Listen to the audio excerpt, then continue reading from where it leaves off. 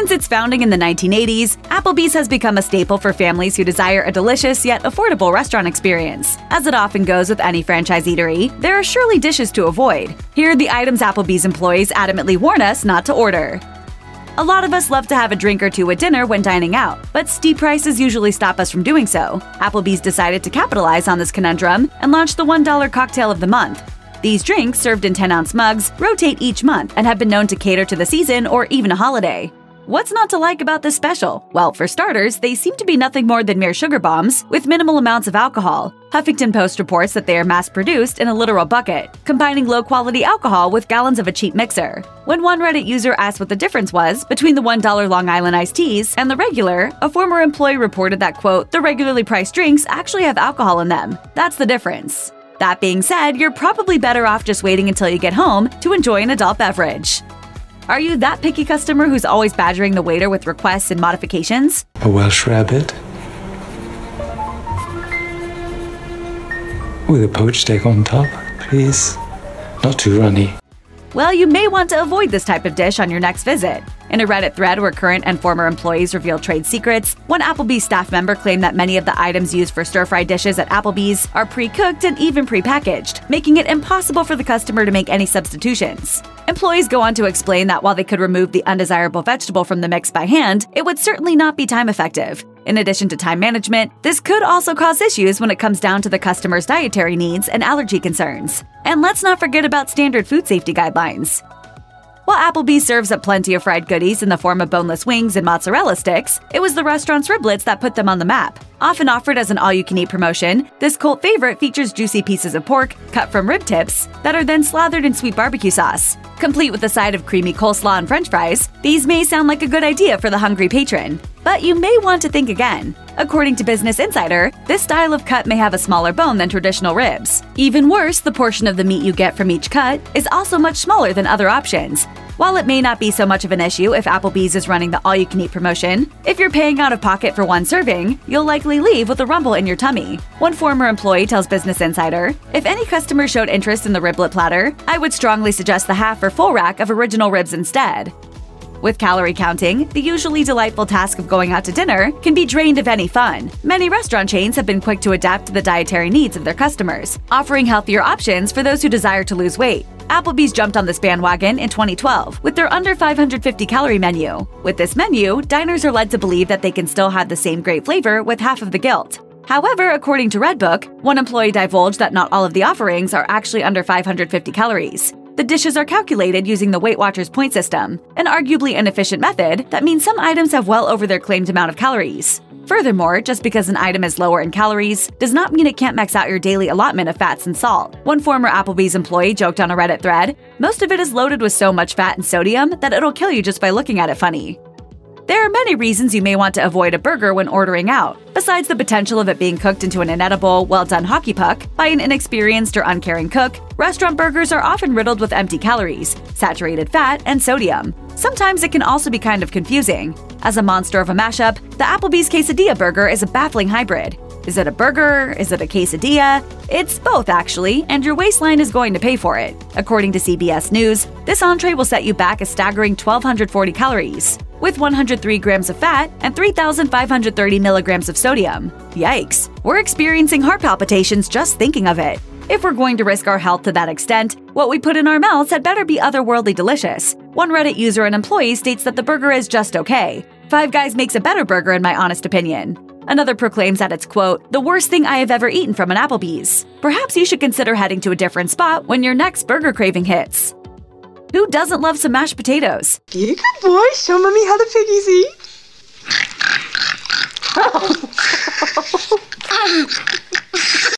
It's hard to think of something simpler than a side of mashed potatoes, right? When we eat out, don't we all expect something such as mashed potatoes to be made from scratch? Are we asking too much? We think not, since there are precious few ingredients that go into the ultra-simple dish. Yet that may not be the case for Applebee's mashed potatoes. One former line cook explained on Reddit that because of the sheer amount of pre-cooked and pre-packaged items that fill the kitchen, the workers would refer to it as, quote, microbees. Another employee went on to explain, "The location I worked at switched from making mashed potatoes from scratch and started using frozen, pre-made Redskin mashed potatoes in a bag. If you absolutely must have the mashed potatoes along with your sirloin, we get it. But you've been warned. It's not exactly fine dining if it comes out of a plastic bag in the kitchen." We're always down for a good steak. When a quality piece of meat is cooked to perfection, it can nearly make your taste buds sing. However, when a lackluster piece of beef is improperly cooked, it can be devastating to your expectations. So the question is, should you order a steak from Applebee's? In a Reddit thread discussing this menu item, one user notes that a steak was somehow, quote, undercooked and burnt at the same time. The reality made it even more cringeworthy when another user realized that the sad steak salad came out to more than $22. A former staff member who calls himself a former, quote, Applebees manager, explained, "Honestly, it's freezer-burned, vacuum-packed, faux-color-saturated meat. You pay $20 for an appetizer, 2 entrees, and drinks. You get what you pay for. Regardless of the salad being $22, profit margins come from somewhere, and Applebee's is failing." Chips and dip are a safe bet when looking for an appetizer that is sure to please everyone, as long as you promise not to double dip. Did you just double dip that chip? A staple at many parties, chips are an affordable way to get the evening going. But there is absolutely no reason you should ever order it when dining out, as the price markup alone is enough to send us running out the door. Applebee's does claim that their chips are freshly made in-house from white corn, but they still arguably taste the same as a standard bag of chips you could buy from a grocery store. In a Reddit post from an Applebee's line cook, one user poses the question about which menu item is the most improperly priced offering. The employee doesn't hesitate and says, quote, "Chips, LOL. If you've got a hankering for chips and absolutely must have it, may we suggest pairing the chips with something other than their standard jarred salsa? Their spinach and artichoke dip is actually pretty decent and remains a safe bet from their appetizer list." Do you have a wickedly powerful sweet tooth? You're not alone. Most people do to some extent. Applebee's knows this and is on board to satisfy our every dessert craving. So let's say you're craving something of the chocolate variety. The triple chocolate meltdown sounds like a safe bet, doesn't it? It's a chocolate cake that is fudge-filled and topped with white and dark chocolate, and even comes with a scoop of ice cream on the side. Unfortunately for you, it's not a fresh-baked item that pops out of the oven and onto your table. In a Redbook interview with a former employee, it's revealed that, upon receiving an order, an Applebee's employee grabs pre-made molten lava cake out of cold storage and simply microwaves the treat. "We think we'll take our business elsewhere for the final course." Gluten-free is a term thrown around often in the diet industry, but for many, their gluten intolerance is critical. People with celiac disease or other gluten intolerance issues must pay close attention to their foods in order to live a long, healthy life. Navigating a menu's gluten-free options can prove to be a difficult challenge. Besides the item needing to be free of all gluten, it also cannot be cooking in the same fryer or grill. One mistake with cross-contamination, and this could be a big-time liability for any restaurant. On the blog Find Me Gluten-Free, which discusses the challenges of dining out on a gluten-free diet, many readers have taken to the forum to discuss how terrible the gluten-free offerings are at Applebee's. One user claims, "They told us they got rid of their separate fryer. They also couldn't say if the meat was safe, even without buns. They seem to have no idea about dealing with food allergies, and the manager seemed annoyed."